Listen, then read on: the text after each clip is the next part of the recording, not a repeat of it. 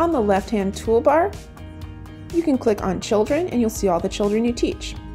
When you click on a child's name, you'll be brought to their stories, which appear in tiles. Click on their profile and you'll see important information about that child, including family contacts. To invite a family member, click on Invite Family.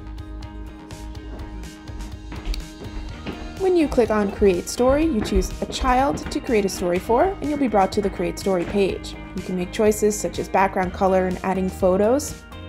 Type in the 3 text boxes, and you can connect to a framework. When you hit Publish, it'll send a notification to families, or you can save it as a draft. You'll find your drafts in My Stories on the left toolbar. In Draft Stories, you can then click on Edit and finish your learning story. Your profile in the top left corner, click on View Profile, and you can edit your profile. Be sure to add a photo. Educa Teacher Progressive Web App. Into Educa on your device and click Share.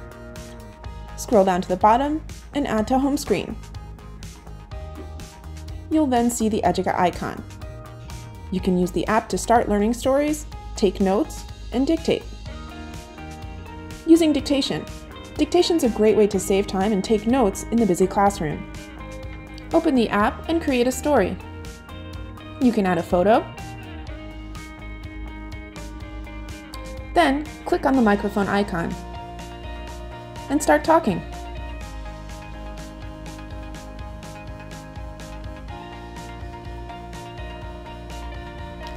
Press the waves once finished and your text is saved.